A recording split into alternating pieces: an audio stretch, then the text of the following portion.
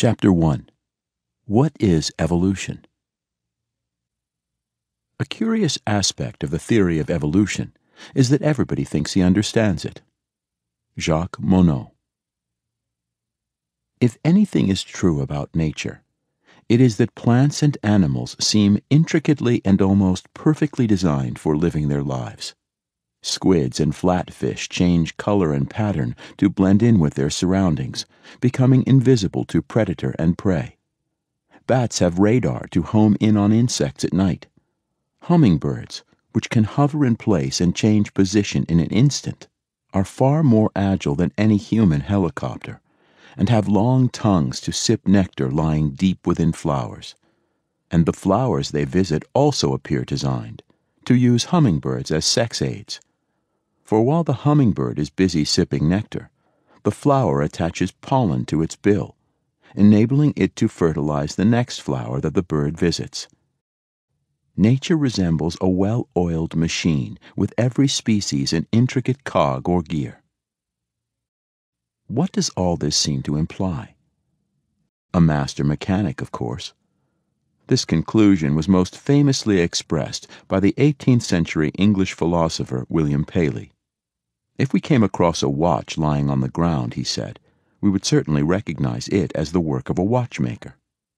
Likewise, the existence of well-adapted organisms and their intricate features surely implied a conscious, celestial designer, God.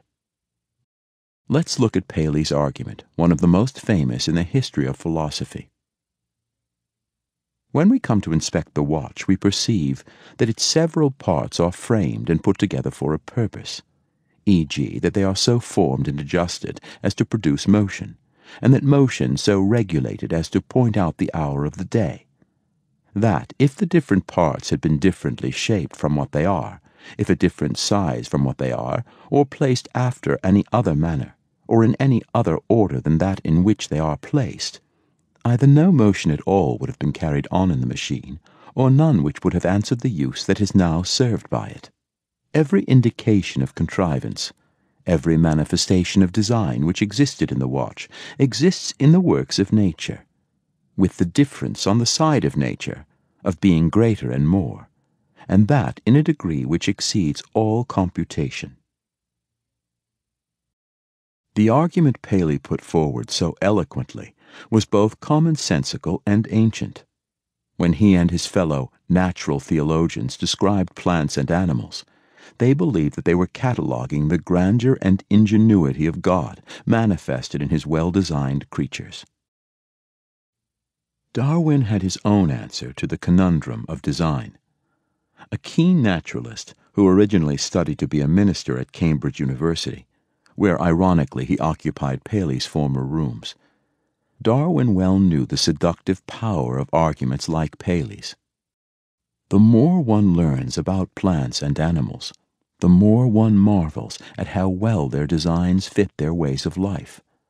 What could be more natural than inferring that this fit reflects conscious design? Yet Darwin looked beyond the obvious, suggesting and supporting with copious evidence two ideas that forever dispelled the idea of deliberate design.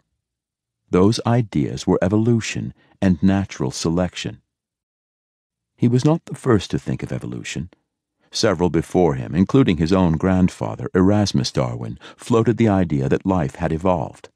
But Darwin was the first to use data from nature to convince people that evolution was true, and his idea of natural selection was truly novel.